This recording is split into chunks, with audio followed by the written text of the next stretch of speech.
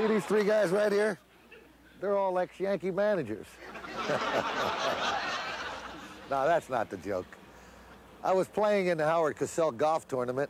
I was playing with Sandy Koufax, and as each hole, there was this old man with two heavy boxes. He kept following me around. And I said, I wonder what that guy's got in those heavy boxes. He'd walk around from one hole to the next. Finally, on the sixth hole, as I was just getting ready to chip up, some guy come over and tapped this old guy on the shoulder. He said, excuse me, sir, do you have the correct time?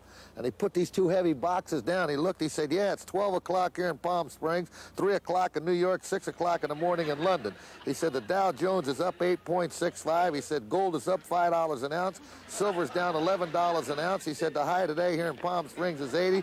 The low is 49. He said, there's a hurricane blowing off the coast of Puerto Rico. And the guy said, man, he said, that's the greatest wristwatch I've ever seen. The guy said, yeah, but carrying these batteries around is really killing me.